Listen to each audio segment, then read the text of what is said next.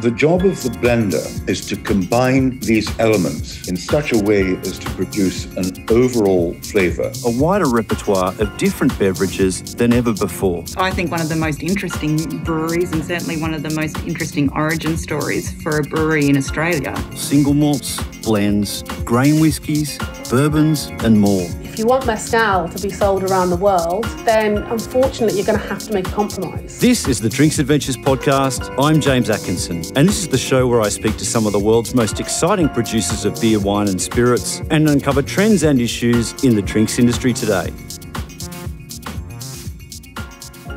Founded in 2005 by David Walsh, the rather infamous owner of Tasmania's Mona Museum, Moo Brew is a highly respected brewery that has been somewhat uncompromising in its approach. From the outset, David insisted on packaging the Moo Brew beers in rather ornate, expensive bottles. Its early marketing declared the beers were not suitable for bogans, and the company maintained an allegiance to classic beer styles that were otherwise out of fashion in Australia, generally speaking. So I've watched with interest in recent years as a different kind of Moo Brew has emerged, packaging its beers in cans, releasing an IPA, creating a new label, Brew By Moo Brew, focused on unfussy, easy-drinking beers that seem to appeal to all beer drinkers, even bogans. Lauren Shepherd joined Moo Brew as General Manager in July 2020, prior to which she worked for the Domain A and Marilla Estate wine brands that are also part of the Mona family. I asked Lauren whether it was a difficult decision to move from wine into beer, and what was the remit she was given when she was offered the role at Moo Brew. It was a 30-second decision for me to make, James. I was super excited about the opportunity when it was presented to me.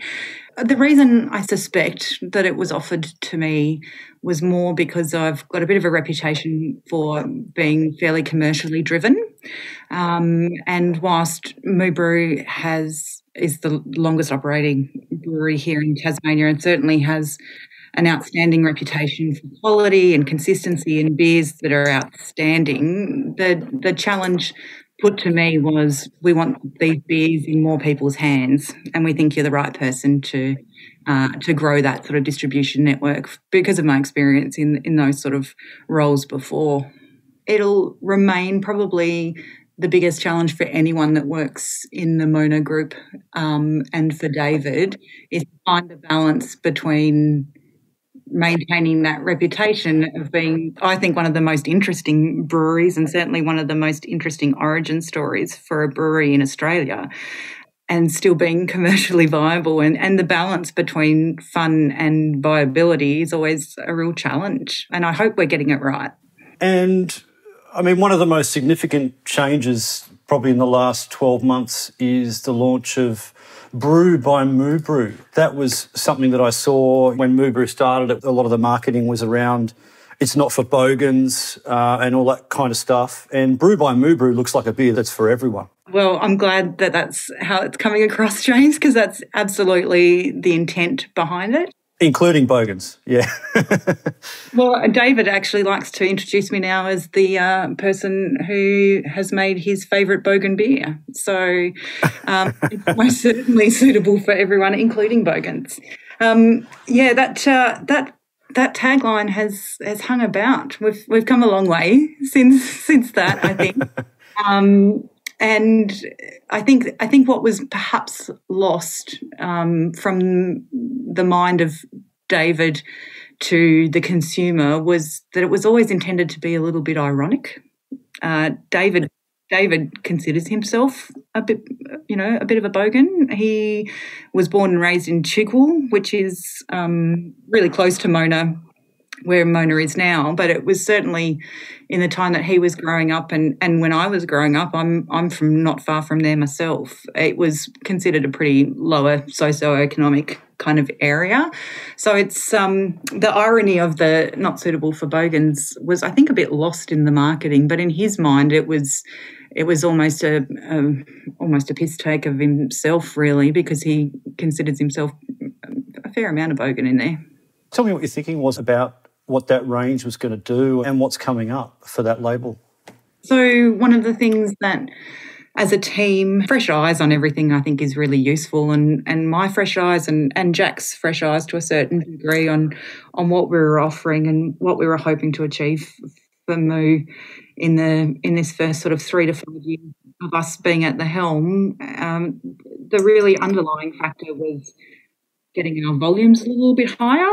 I think there's a nice purple patch for smaller breweries that is that sort of 900 to 1 million litres. It makes life a little bit easier, and we certainly have the facility to cope with that kind of scale and demand. But what we noticed as a gap in our offering was that because of the price of our beers and the style of our beers as well, we have a significant amount of customers that buy a 4 or 6 pack, and not so many customers that buy the carton. So ultimately, what we were trying to achieve was a whole craft beer market that we didn't really tap into, which was those prepared to veer a little bit away from a more commercial beer offering, but not yet prepared to pay craft beer prices by the carton. So the remit that I gave the team was we need an easier drinking beer, but there were some pretty stringent guidelines around the cost of getting that to market so that we could make sure it hit the market at a reasonable carton price, and also that it served a purpose in terms of if you're going to introduce a new brand to an existing one, we don't want it to cannibalise anything we were already doing. So it had to have a point of difference. And that point of difference for us was moving a little bit away from that more, I guess if you want to go back to that tagline, that not suitable for bogans, we wanted the packaging as well as the contents of the can to feel like it was suitable for everyone. And I feel like we hit it really well. It was really well received. I'm sure if you were to talk to our brewing team, there was definitely some reservations about heading in that direction. But its success has certainly waylaid some of those reservations. One of my favourite pieces of feedback from David Walsh actually was he thinks that Brew By Moo Brew is one of the more interesting things Moo Brew's done in the last few years because it's everything that people think Moo Brew isn't. And I love that. I'll take that. You mentioned that it had been successful. I was just noticing when I did an article on it, it was about 6 months ago now. So it has driven quite a lot of sales?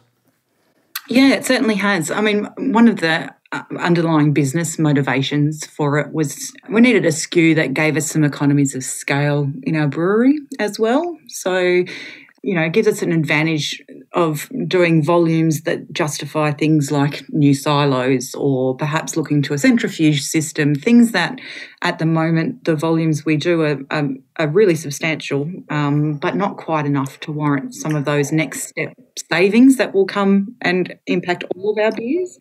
And I'm very pleased to say that we're in, July. So first month of the new financial year, and now one of our first points of call is purchasing a new silo to advantage some of those economies of scale that Brew has given us just since February, really. So we're really happy. How big would it be out of your total volume now?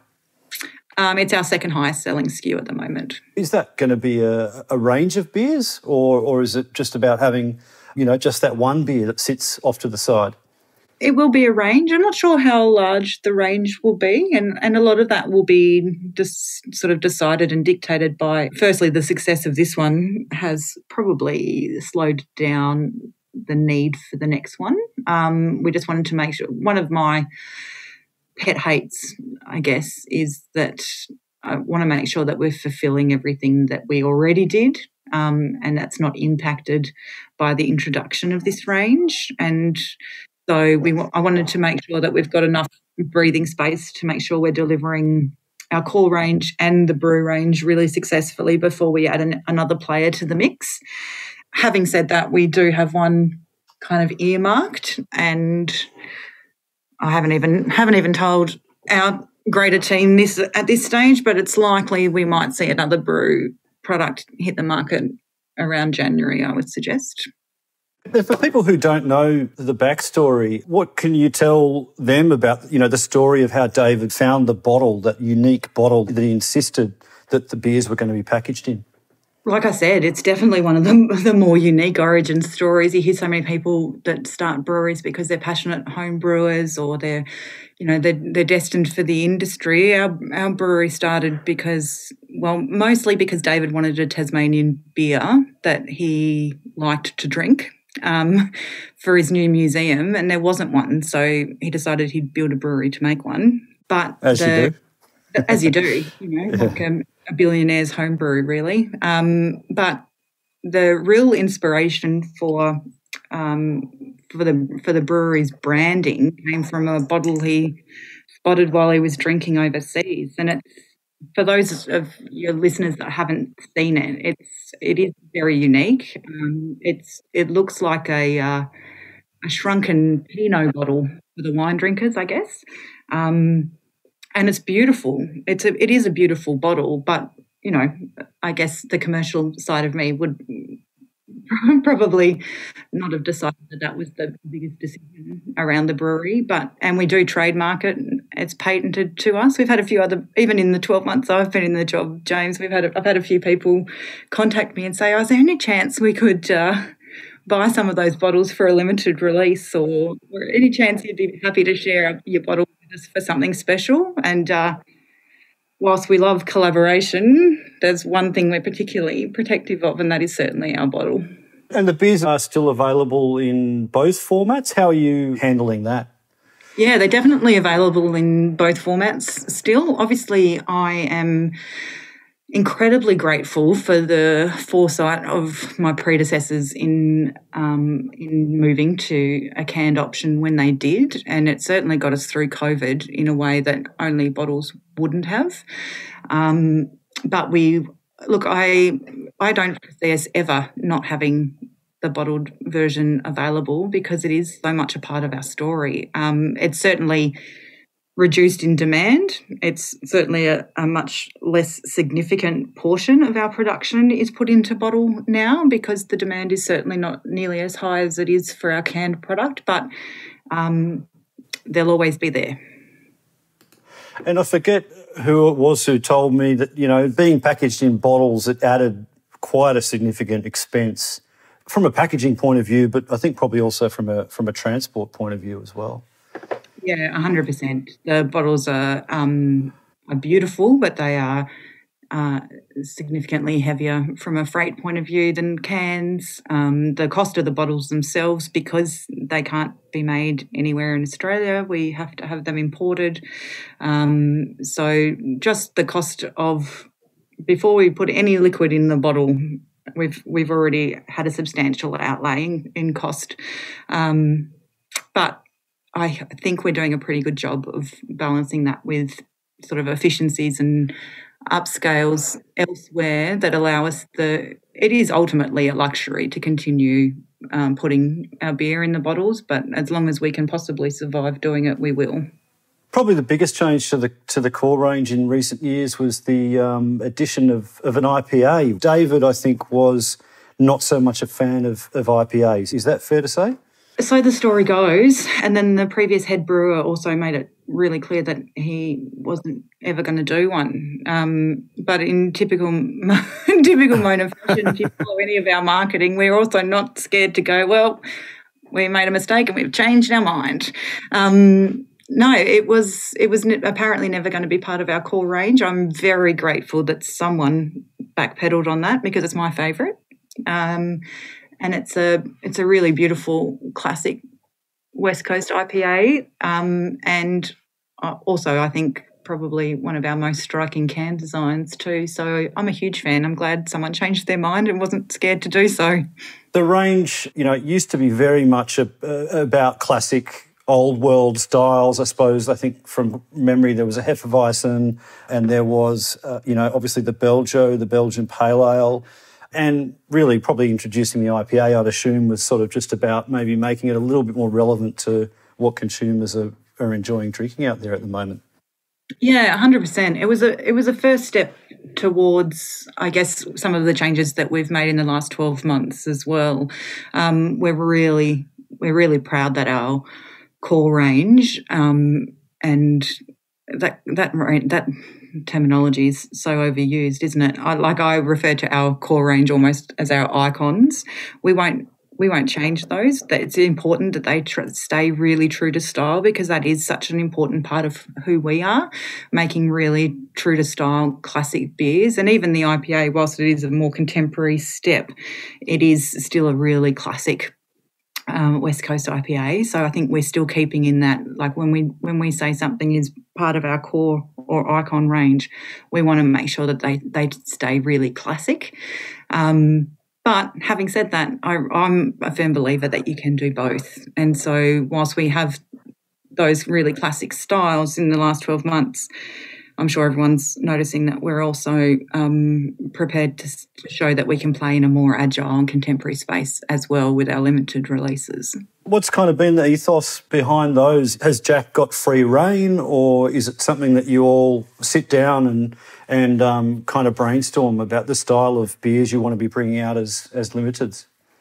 Jack's got a fair amount of rein. He's a very methodical, technical and inventive brewer by nature.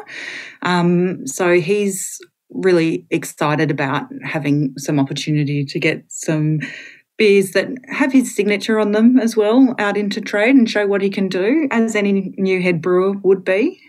So it's as much about giving him the opportunity to do that. But there are commercial decisions behind it as well. What I have found, and I'm sure there'll be other breweries that would agree, is that when you have a really sort of smallish core range, the limited releases do a wonderful, for want of a better phrase, James, I guess, tap on the shoulder to our customers.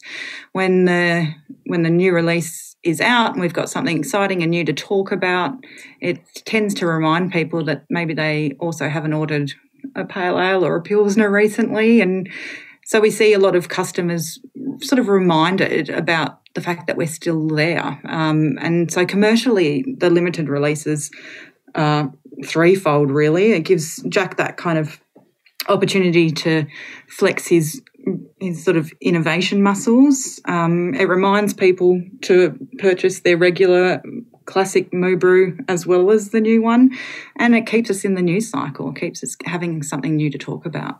One of my favourite bits of advertising that Moo has done was probably about this time last year, or maybe a bit earlier, was actually with the billboard, well, pictures of billboards in airports. Was that something that happened while you were there, or did that predate yourself? It was all around the same time. It was interesting time to start a new role, James, right in the middle of COVID pandemic. But I can't take any credit for that. Our marketing team, who is also Mona's marketing team, is spectacular, and I loved that as well. It was in the interim phase, really, between Dave leaving and me starting, and they took it upon themselves to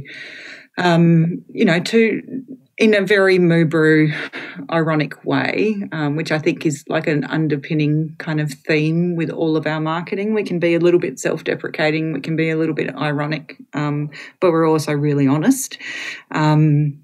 I thought everything that I'd sort of suggested I would like to see Moo Brew doing, it was the epitome of it. So I loved it, and our database loved it as well. Obviously, it's all you know at Moo Brew is the last 12 months. What has been the impact on your business as a result of COVID? Because I would imagine that it would be fairly exposed to the tourism sector. You know, you get a lot of visitors to Tasmania, and that's obviously where a lot of your volume would normally be sold.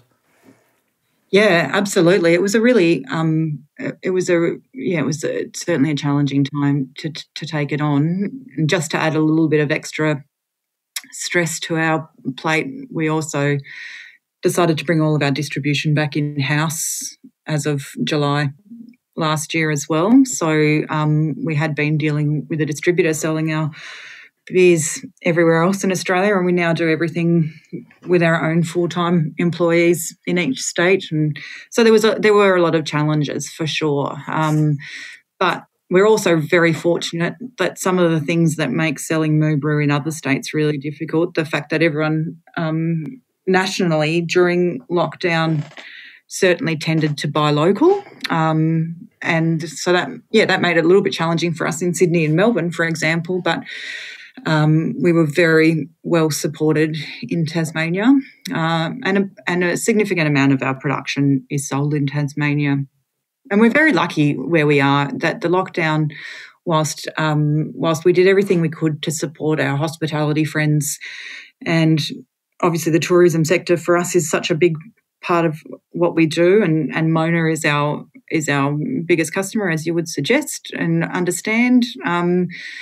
We were lucky in that our lockdown period wasn't nearly as extended as it has been for other states. And to be honest, our tourism sector is bouncing back in a way that none of us could have dared to hope for, really, because Tasmania is seen as, I guess, one of the safer places to visit. So once the museum reopened, it was closed for almost 9 months, but once the museum reopened on Boxing Day, and there's a renewed emphasis from Tourism Tasmania and all of the industry councils that support that network here in Tasmania, we've been really lucky that our impact is nowhere near as large as I can imagine it has been for other breweries around the country.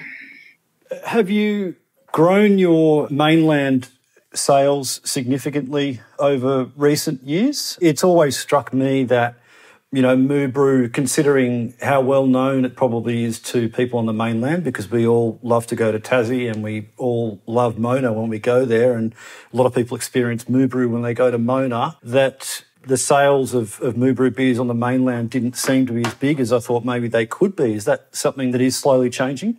We're definitely seeing significant growth in Victoria. We're really well represented in Victoria now, and we have a full-time representative there. Sydney is definitely more of a challenge. Everyone says that, though. That's right. Yeah. It's not news to anybody. But we're doing, so it's definitely part of my remit is to get the beers more widely distributed. And we have started down the path to something I think is going to significantly help us in Sydney. I don't know if you've heard about it, James, but it was not long ago announced that Moo Brew is collaborating with an investor in Sydney, in Newtown, to be more specific, on a redevelopment of an old theatre there. So it's going to be the Hub Theatre in Sydney is going to be redeveloped into an urban house of brews, at which there will be 5 separate bars operating all of the time, all with a different state of origin, if you like. And Moo Brew is very excited to be one of the collaborators on that. And so once that opens, we will have a permanent home in Newtown where our beers will be on tap always, which is very exciting for us. Yeah, I mean, that's an incredibly exciting project, and just up the road from me too, I might add. It did sound, though, when I read about it, that there was a lot of hurdles for that project to get past in order to come to fruition. How confident are you that it'll eventually get there? I'm very confident now. To be honest, I would definitely describe myself as more conservative when it comes to business in general, and there was we've already overcome most of the significant hurdles. I'm very confident that it's going to go ahead, and genuinely thrilled that we've got lots of loyal customers in Sydney that buy from our website, or that have, as you say, have been to Mona, and once they get home they order from us directly because it's the most convenient way to get access to our beers. And it's just going to be so refreshing to be able to confidently say to people, not just you might get a beer on tap at this pub, but you'll get every beer we make anytime you want it at Urban House. How far off is that likely to be then? Well, COVID probably puts a little bit of a bit of a question mark over that. I imagine it will be sometime in 2022 calendar year. It is that vague at the moment, but I would hope it would be in the first half of next year, but it's probably more likely the second half of next year. And is there a lot of scope for Moo Brew to be really able to, create its own space within that space, if you know what I mean, that really kind of represents your brand? Absolutely. We get full creative license on our bar space. So we'll have a 10 tap bar that is completely under our control. So it will be exclusively, it will be Tasmania's representation in that space, but the bar will be designed by our Mona team. All of our intellectual property and logos and things will be used. One of the bigger advantages, as far as we were concerned from an industry point of view, was that whilst we can cope with the scale of demand that hopefully the Hub Theatre project will need in terms of big supply, we also have been given full discretion and licence on how those taps are used. So if we want them all to be Moo Brew taps, they can be, but we don't foresee that happening. We feel like it'll be a great advantage to the Tasmanian industry as a whole for us to be able to share, a couple of rotating taps with other breweries in Hobart that may not have had the opportunity to take on a project like that on their own. And we're really excited about that. There's so much great beer being produced in Tasmania, and having the opportunity to sort of share that chance around is one of the things that really excited us about the project. All right. Well, Lauren, it's been really great to chat with you, and congratulations on everything you're doing there. I think it's really exciting for Moo Brew, and look forward to hopefully having a beer with you either down there at the museum or perhaps in Sydney next year. I hope so. I'll look forward to that, James. The Drinks Adventures podcast is produced by me, James Atkinson, with additional production and mixing by Dave Robertson. You can find complete transcripts, links and other information on the show at drinksadventures.com.au. You can follow me on all social media platforms at by James Atkinson, like my Facebook page, James Atkinson Drinks Adventures, to be kept informed of podcast giveaways and other news about the show. The Drinks Adventures podcast needs your support as listeners. Please do us a favour and leave an honest review and rating for the podcast on iTunes or Stitcher. We love hearing your feedback, and it helps inform other people this is a show worth listening to. Or simply drop us a line at hello@drinksadventures.com.au.